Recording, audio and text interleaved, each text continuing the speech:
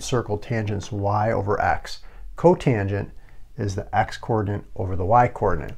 So if we want to graph tangent, what we're going to do is we're going to look at negative pi over 2. If you go this direction, it's a negative angle, to positive pi over 2. You go counterclockwise, it's a positive angle. We're going to look at these points along the unit circle, and we're going to get our tangent graph. So let's go ahead and do that right now. So y equals tangent of x. Okay, if we start over here at negative pi over 2, I'm going to the left because it's negative, and I'm going this direction, that's a negative angle. This direction's a positive angle. So at negative pi over 2, tangent is y over x. Negative 1 divided by 0 is undefined. Can't divide by 0, so we get a vertical asymptote on our graph. If we go to negative pi over 4 right here, tangent is y over x. Negative square root 2 over 2 divided by positive square root 2 over 2. That's going to give you negative 1.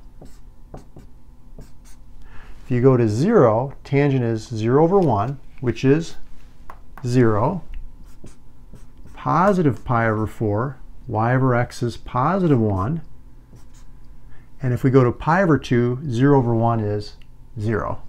0 over 1 is, well, I have my coordinates messed up here. This is a 0, 1. 1 over 0 is undefined, so you can't divide by 0. So there's your asymptote right there.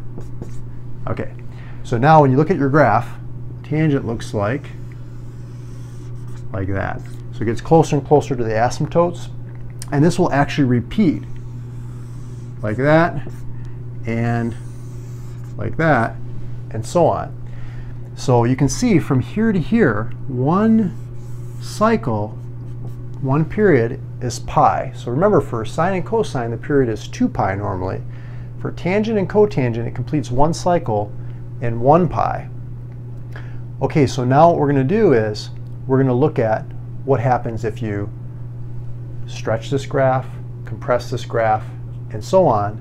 But before we do that, let's take a look at cotangent. So we've got the unit circle right here. So cotangent, I'll put it right underneath tangent so you can kind of compare and contrast. Cotangent, we're going to look at the points from 0 to 180, 0 to pi.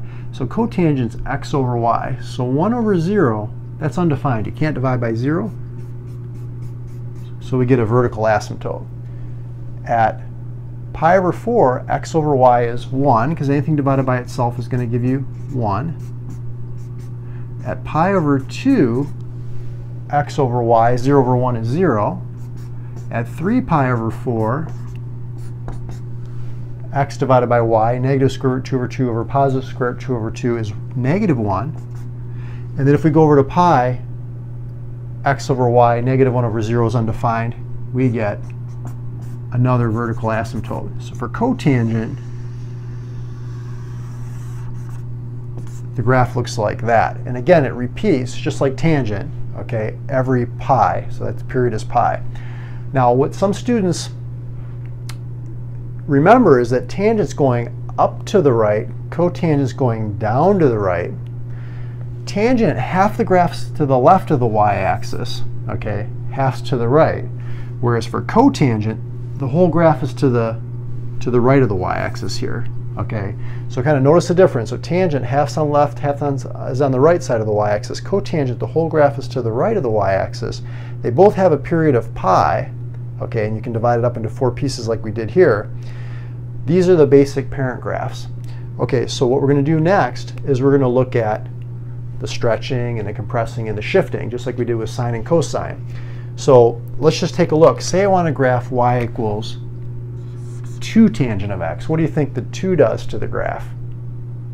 That's right, it stretches it. So instead of being here at 1, you're going to be up here at 2 now. Instead of being here at negative 1, you're going to be down here at negative 2. This is a vertical stretch. So it's like you're pulling on it, okay, stretching it this way. Okay, it's the same thing for these. Okay, now if we look at cotangent, let's say for cotangent we want to graph y equals cotangent of 2x. Okay, what do you think the 2 does to the graph? Well, we can use this formula, period equals 1 pi divided by b. This is the b value. 2. Okay, so what that means is completing one cycle in pi over 2. So what it's going to do is it's going to compress this. It's actually going to divide the x values by 2. It's going to complete one cycle like this now. It's compressing it. Okay, and then you can shift it to the left and right, up and down. So I'm going to erase this real quick, and we're going to take a look at some more difficult problems. But if you forget, just go back to the unit circle. Tangents y over x from negative 90 to positive 90. Cotangent from 0 to pi, or 0 to 180. That's x over y for cotangent. And that's how you can get the parent graphs, and then you can stretch them, compress them, shift them, and so on. Let's look at some more difficult problems, and you'll see what I mean.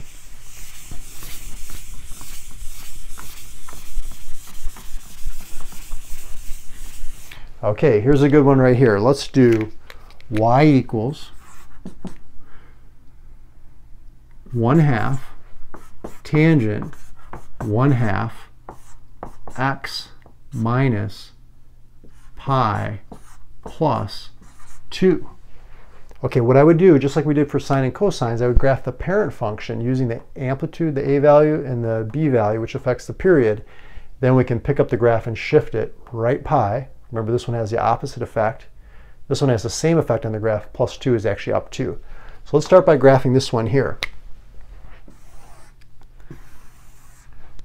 Now, I'm just going to start by graphing the asymptotes.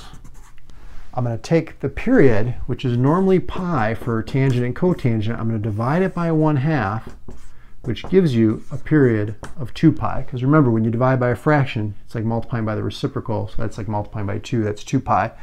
But what I'm going to do, and this is what some students get a little confused by, half's on the right side of the y-axis, half's on the left. I'm going to take this 2 pi, I'm going to divide it in half. So this is actually pi here and negative pi, giving you a period of 2 pi. I'm going to divide it in half again. These are like our midway points, pi over 2 and negative pi over 2. And then the amplitude's a half. So we're going to go up here to a half. And let me erase this a little bit. Let me just put a half over here. And negative a half down here, okay? And so our graph's going to look like this. Okay, that's our parent graph, okay?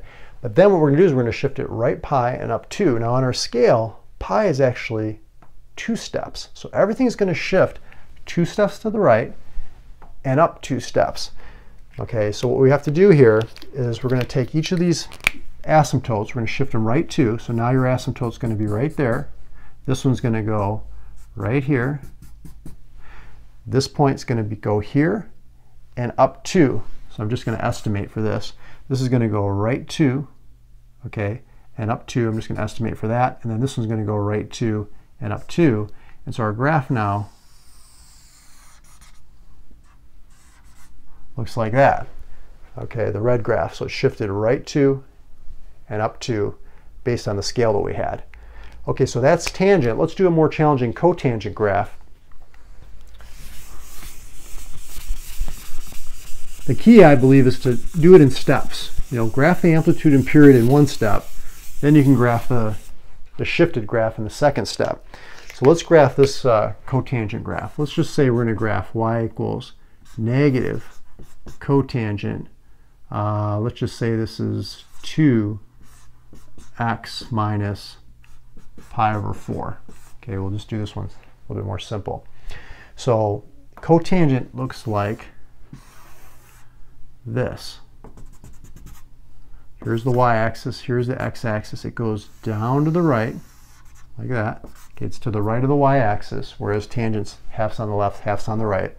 The period is going to be 2 pi divided by 1 pi. Tangent, cotangent, the period is normally pi. Sine and cosine, the period is 2 pi. So we take pi divided by 2. Okay, so that means one period is going to be completed in pi over 2. I'm going to divide this into 1, 2, 3, 4 pieces. So this is pi over 4, pi over 8, and 3 pi over 8. Okay, so you can take pi over 2 divided by 4. That's pi over 8, and that's going to give us our scale. Now the negative, what do you think the negative does? The negative reflects it over the x-axis. It makes the positive y values negative and the negative one's positive. And what do you think the pi over 4 does? shifts it right pi over 4. So everything's going to shift, even these asymptotes, okay, right pi over 4. Now on our scale, that's going to be 2 units to the right because we're counting by pi over 8. Okay, so what I'm going to do is I'm just going to, first I'm going to reflect this. So the graph looks like this, okay, and then it's going to shift right pi over 4. So these points are going to go 1, 2, 1, 2, 1, 2, and the asymptotes also are going to go 1, 2, and 1, 2. So your graph now is going to look like this.